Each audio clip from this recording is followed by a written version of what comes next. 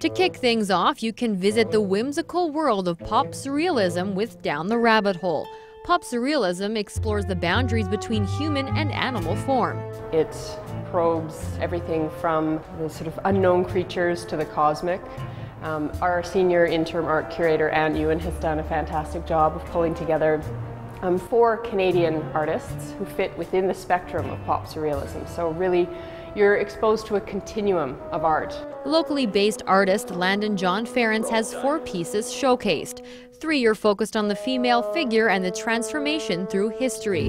The other piece may be considered gritty by some. It's actually somewhat of a self-portrait. I've been working with the character for a while. He's sort of represents a self-destructive attitude that comes through my own spirituality and psychology. I've been battling depression and anxiety since I was a kid. Heather Watts is also displaying 4 pieces. Each of them tell a different story with different colorful characters. They all sort of have a theme of struggle or transcendence over difficult circumstances. So there's a sense of hopefully all the elements of a good story in each painting.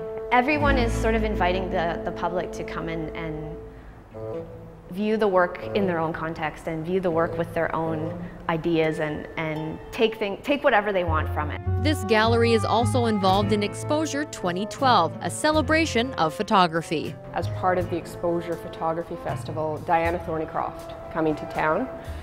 This is an unbelievably rare opportunity, I think, for Calgarians to experience an internationally recognized artist. You can also expect to see Saturday matinee film screenings at the gallery, an urban exposure workshop, along with a city art tour coming up in March. For Shaw TV, I'm Lisa Wolansky.